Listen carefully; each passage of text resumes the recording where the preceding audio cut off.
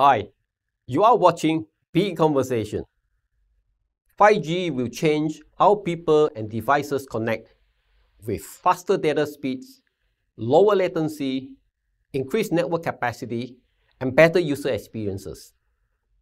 As with any new technology, however, 5G deployment brings new security challenges, particularly network security risk. What are the network security challenges, and what are some key considerations that mobile network operators should keep in mind when implementing security services for their customers?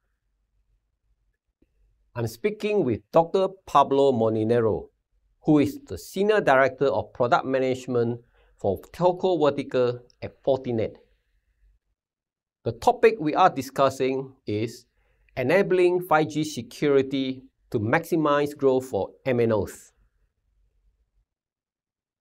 Good afternoon, Pablo. Good afternoon to you too. How has the introduction of 5G presented MNOs with opportunities in their addressable market segments? And what are the values they provide? Yeah, so 5G definitely it's a much better network than 4G. It enables new use cases and makes existing cases easier to implement or to automate.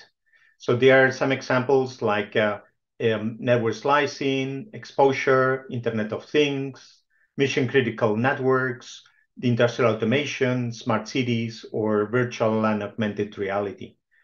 The other thing that we're seeing is that in many parts around the world, we're seeing that the revenues from the residential market are flattening or already flat. And it's no wonder that all the new use cases for 5G, they are targeting mainly enterprises and governments. And this is a way of increasing the revenues that the operators get. Why is security a condition for 5G success? So the answer is simple. As I said before, a lot of the new use cases are for enterprises, and the enterprises, they don't want just plain connectivity. What they want is a secure pipe. That means that they want to bundle connectivity and security together. And this way, the security is no longer just a cost to the MNO, but also as a new source of revenue. So the problem that we have also with 5G is that other new technologies are being introduced. Things like cloud, things like containers, edge computing, REST interfaces, Open RAN, etc. So all these new technologies allow the operators to be more flexible and agile, but at the same time, they are adding new components, and that means that they are increasing the attack surface. The good thing is that we have tools to plug these new attack vectors and that have emerged with 5G and the related technologies. What are some key security use cases that MNOs can consider adopting? And how does this drive enterprise adoption and trust? Yeah. So the first thing that any MNO needs to do is to secure their own network. So prevent their network from being compromised, because then your service will either stop or be affected, and your reputation will go down the drain. Once the network is secure, then we can start talking about adding new security services. The most typical ones are things like secure networking that includes secure SD-WAN and SD-branch. Another one that we can add is the security at the access and endpoint with zero trust network access, secure access services edge, SASE, or endpoint detection and response. You should not forget also the cloud security, and this includes the protection of APIs and workloads, but also cloud-native firewalls. The last thing that you need to add is the managed security operations, and this includes the threat detection, threat hunting, and incident response. What are some key considerations that MNOs should keep in mind when implementing security services for their customers? Yeah, so there are multiple ways of having these security services.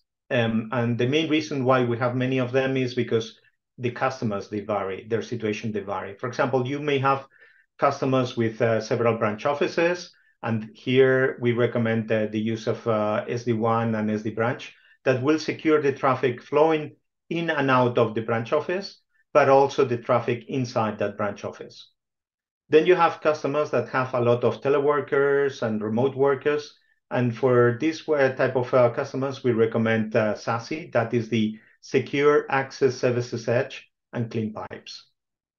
Then you have customers that use extensively the public and the hybrid cloud. And for these customers, we have a set of cloud-native firewalls and tools that will protect the services and information that is hosted in these cloud services.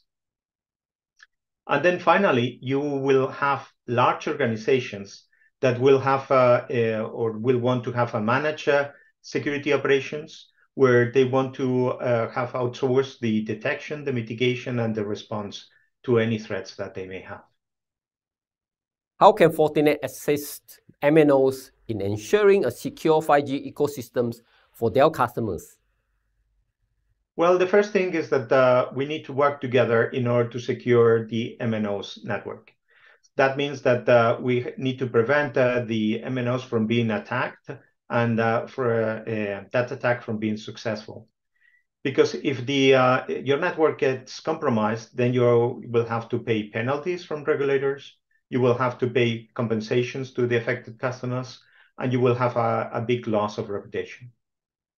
The second way how MNOs and Fortinet can work together is to offer security services on the top of the connectivity. And these security services, they need to be compelling to the enterprises and governments that will use the network. So we have talked about the different services that we can enable, but the main thing is that with these managed security services, you will increase revenues and you will reduce churn. Okay, and we have seen that a lot of very successful use cases with operators both in the US and in Europe. Pablo, thank you very much for joining us today. No problem. Thanks a lot.